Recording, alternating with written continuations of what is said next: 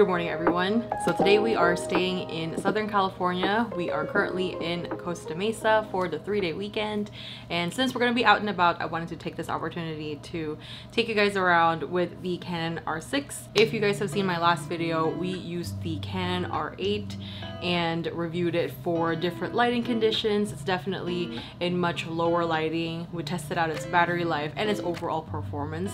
And today, since I have the R6 with me, and this is kind of my alternative to the R8 since they have pretty much the same system. We've had this camera for about a year now, and I wanted to do another day in the life with it just to kind of see how it's like performing in natural lighting and just things that you would kind of be doing out and about. Let you guys know what my thoughts are after a whole year of owning it. So if you're new to my channel, my name is Paula, and let's get the day started with our R6 1 year later review.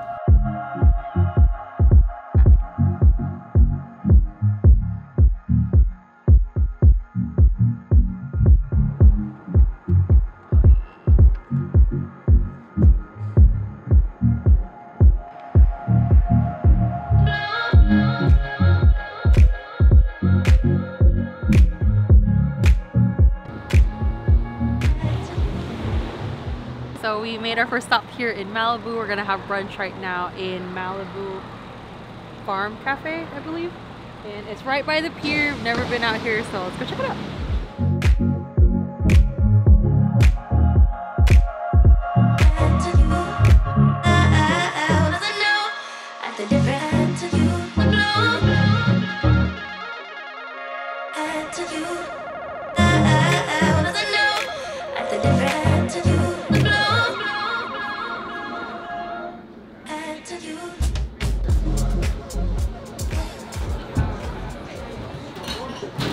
Got seated at our table. Lots of outdoor heaters out here, so it's pretty warm. And we are seated right by the ocean. I just want to talk to you guys about the couple things that I love about the R6 so far. So coming from the R8 only has 2 modes, so C1 and C2, whereas the R6 has C1, C2, C3. So it helps me because in between switching from vlogging to filming B-roll and also 30 FPS, which is what I like to do for my vlog channel, I have 3 modes to choose from here. That just makes it easy to switch on and off. Both cameras do have the photo and video modes, so it's easy to switch between those. But yeah, so far, +1 for the R6 for the 3 shooting modes. Three custom modes. Here's Brian. So he got the clam chowder in a bread bowl. And I got the breakfast burrito, some arugula salad, and avocado. I'll show you a little bit of our plates. My settings right now is f20. This is 24 FPS still, and I have 800 ISO. Everything is shot and log, and I do have a mist filter on. So far, everything is still pretty crisp. I'm still sort of learning how to use the zebras and the histogram on the camera. So hopefully this is doing it justice. We're outside. It's very overcast today. We're gonna go ahead and enjoy our food. We got our breakfast.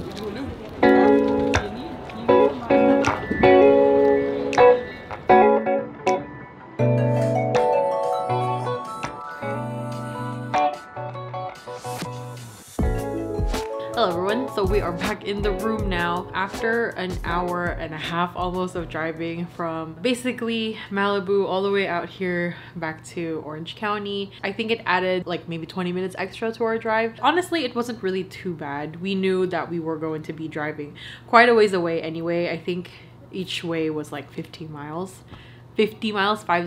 But since we have a little bit of downtime right now before we head back out, I wanted to talk to you guys about how the performance of the camera has been so far. So currently right now on my talking head shots, I've been using 24 FPS, 1/50 for shutter speed, and most of the time when I was outside, I was using f16 just because it was really bright. I'm still trying to improve how I'm using the histogram and also the zebras just to learn how to read it. So I'm hoping that this little exercise of mine will kind of help me understand how to look at it a little bit more.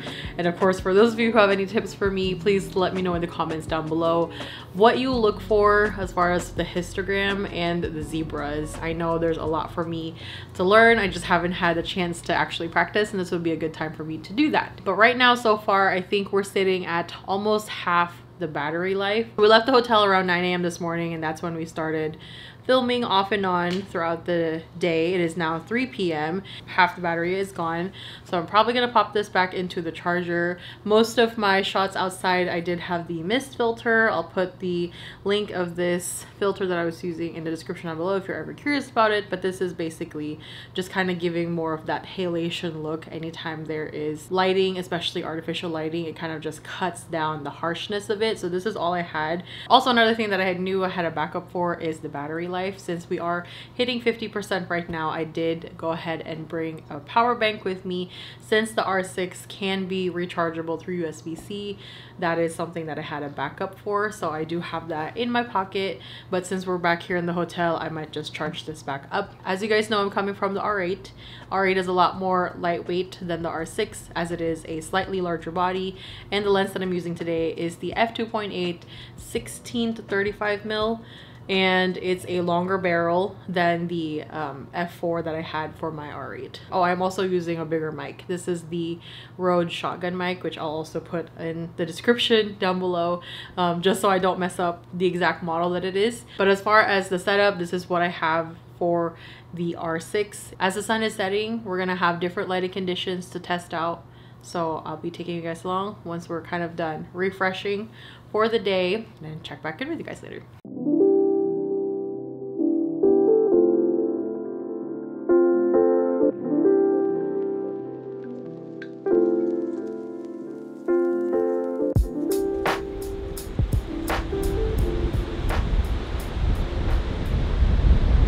To Huntington Dog Beach. We've taken Mochi here last November and he really liked it. So let's go find our spot. Mochi, go. Alright, let's go. Hello, Mom.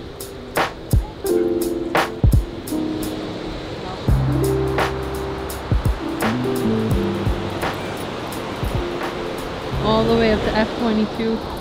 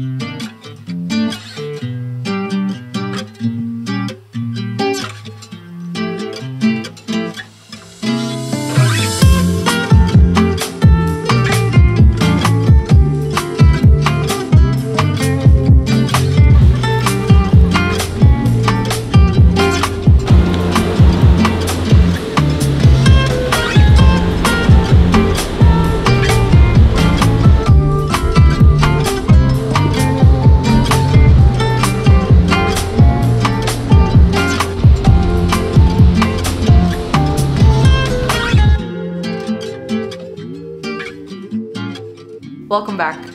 Now, before we dive deeper into the R6, let's talk a little bit about the gear that was used during this trip. Of course, we have the R6 Mark II paired with the 15 to 35 mil f2.8 lens, the Rode VideoMic Pro Plus, and the PGY Tech Mantis Pod 2. I also carried with me a mist diffusion filter from Polar Pro to soften the light and eliminate harsh looks on camera.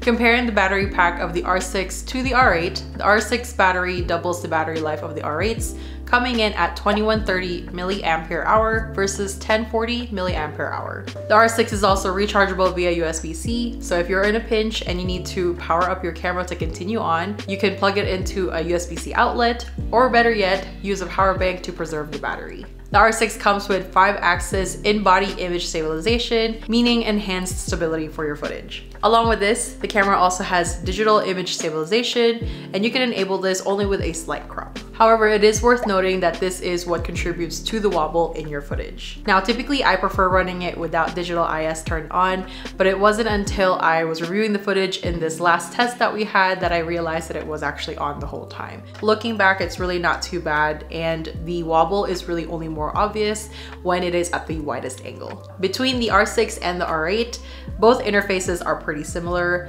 but the R6 does have the addition of an extra custom shooting mode, more joystick controls in the back, as well as a more ergonomic size. Though the R8 is nice and compact, the R6 does win with the added stabilization, no signs of overheating, as well as a more comfortable grip size, which makes it an overall user-friendly experience. Speaking of user-friendliness, Canon in general has been a lot easier to use than a Sony. If I had to pick up a camera and didn't have much time to deal with customizing all of my settings, I would most likely pick up a Canon over a Sony. And I do want to point out that this portion of the video is filmed with my Sony a7S III, only because I have my Canon sitting in front of me so that I can have them as reference for the video. But as you can see, there is a slight difference in the color science between the two, and I feel like Sony does give a bit more of a cinematic feel. But of course, this is all based on preference. I personally like both looks, so I am curious. Let me know what you guys think of the Sony footage versus the Canon. Comment below which one you like better. And lastly, I wanted to talk about the high frame rates in this camera. As you guys saw, we tested out taking slow motion video at the beach earlier. And one of the great things about the Canon R6 is that it has no crop at 4K 60, whereas its Sony counterparts, the a7 IV and the a7C II, do have crops at 4K 60. The R6 can also shoot up to 180 FPS, but only at 1080p resolution, which is still good if you drop it into a 4K timeline. Most people won't be able to tell the difference unless you are an eagle-eyed camera pro. And that is it for today's Canon R6 1 year later review. If you guys found this video helpful, please don't forget to leave us a thumbs up down below. And of course, subscribe for more tech and gear related videos. That is all for me. I will see you guys in the next video.